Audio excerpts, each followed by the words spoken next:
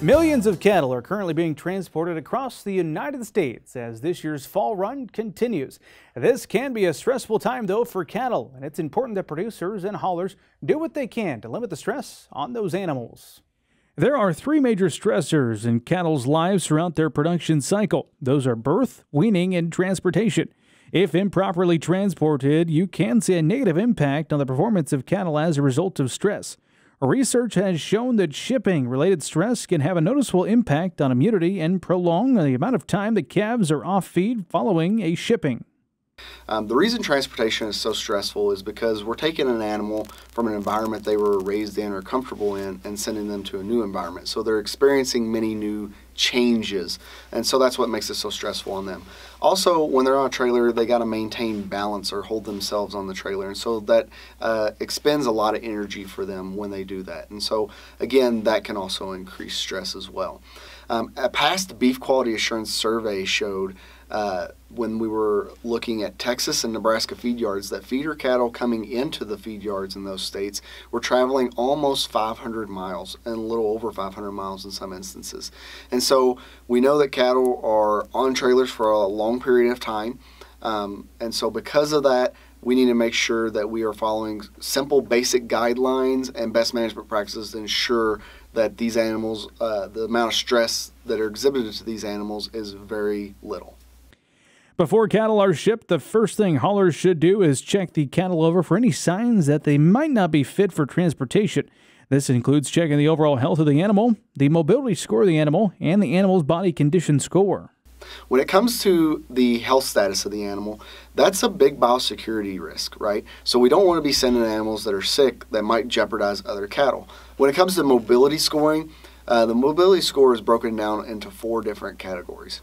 1s and 2s mobility scores, those animals are fit for transport, load them on the trailer, send them down the road. So a mobility score of 1 is totally normal, the animal walks normal, moves out normal, and there's nothing we need to worry about. When we see a mobility score of 2, that is when we might see a slight limp or a little bit of stiffness in their stride. That's not really a major concern. The real thing that we're looking at is if they can stay caught up with their herd mates as we move them from the pens. It's when we get to our mobility score of 3 where we need to take some extra precautions. So mobility score of 3 is when we have an obvious limp, obvious stiffness, and so one real key indicator of that is when we move cattle out as a pen, we see one animal fall to the back and they can't stay caught up with their herd mates. That automatically makes them a mobility score of 3. Now, we can transport mobility score of 3 animals, but we need to do it with special provisions. What we mean by that is that animal needs to be the last one on the trailer, that way they can be the first one off. A mobility score of 4, those animals exhibit extreme stiffness. They don't really want to move. Even when they're encouraged by a handler to move out, they kind of just want to stand there because either their foot hurts or their leg hurts, something like that, that's really affecting their mobility. Those animals do not need to be transported. We do not transport those animals under BQA guidelines because if that animal goes down the trailer, the likelihood for them to recover is not very great.